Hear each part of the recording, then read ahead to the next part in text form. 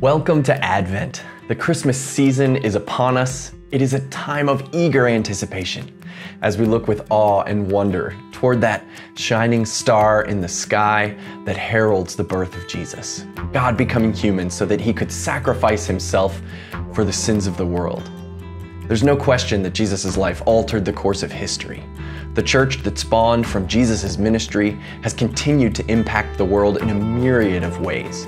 The sick are cared for, the hungry are fed, and community needs are met by churches that are striving to live out their call to live like Jesus.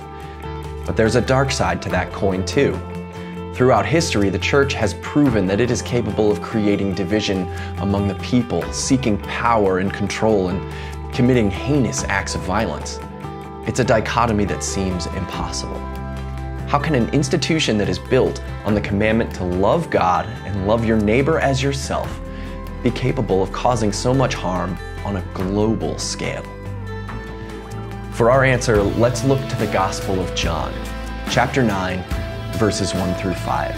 And I'm reading here from Eugene Peterson's The Message translation. It says this: Walking down the street, Jesus saw a man blind from birth.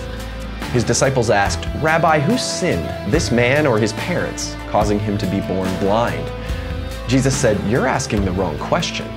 You're looking for someone to blame. There is no such cause-effect here. Look instead for what God can do. We need to be energetically at work for the one who sent me here, working while the sun shines. When night falls, the workday is over. For as long as I am in the world, there is plenty of light. I am the world's light." As usual, Jesus packs so much teaching into just a few sentences. How often do we find ourselves in the exact same position as the disciples are here? How often have you passed someone on the street who was obviously in need and thought, what did they do to get themselves here? We excuse ourselves from having to intervene because, hey, choices have consequences, right? And they are obviously suffering the consequences of their choices. And just like with the disciples, Jesus chimes in and says, "You're asking the wrong question. You're looking for someone to blame." This is our nature. There's some really interesting brain chemistry going on here, actually. Did you know that when offered too many choices, your brain will automatically shed the most confusing choices in an effort to conserve calories? Your brain is always trying to conserve the amount of energy your body uses, and this often leads us to be very binary thinkers. Things are either good or bad, right or wrong, at war or at peace. And while this way of thinking may have served us well when we had to run away from a saber-toothed tiger at a moment's notice, Jesus recognized the critical importance of looking for the third option. Look instead for what God can do. When we fail to look for the third option, we start down the path that so many before us have stumbled down, looking for someone to blame. If you've never seen Star Wars before, the story gives us a great example of what Jesus is talking about here. In the story, Luke Skywalker is told that the villain, Darth Vader, is consumed by the dark side of the Force, and there is no hope for him. Luke could very easily have assumed this meant he needed to destroy Darth Vader if there would be any hope of saving the galaxy. But instead, he looked for the third option. He saw that there was still good in Vader, and nearly gives his own life trying to save him.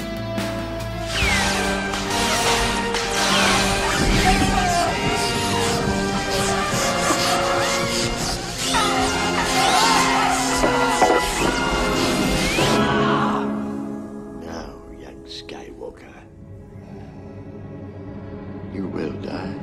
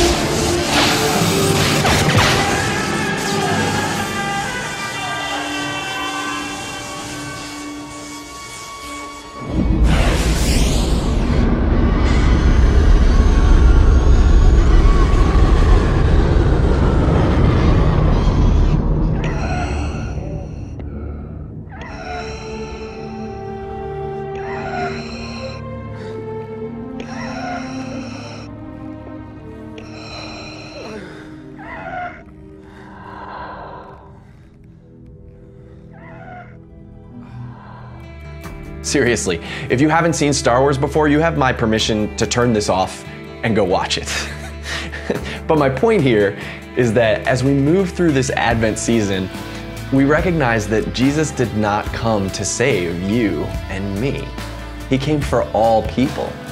As we encounter those who are struggling in life, people who have made poor choices and are suffering the consequences of their actions, or people who are fighting an uphill battle against inequality of all kinds, our response should not be to ask what they did to deserve it, but how God can use me to help. Look for the third option. Consider the diversity and creativity of creation. Our God is not a God who says we are either good or bad, or saved or forsaken. Our God is a God who loves and wants to be in relationship with us, reconciling us so that we can be that force for love and change in the world around us. A world with limitless possibilities. Let's pray. God, thank you for sending your Son, who came and taught and then gave his life so that we could have it. God, I pray that we could live by Jesus' example, that we could be a people that don't think in binary, that don't think that there are only two choices, but God, that we could recognize the wonderful and amazing diversity of your creation and look for you when we encounter choices.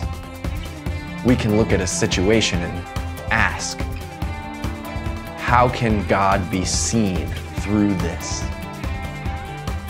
God, I pray that you would use us to be vessels of your light and love during this Christmas season, to show those who have no hope, to show those who are filled with sadness or weighed down by burdens, God, that there is hope and there is love in you.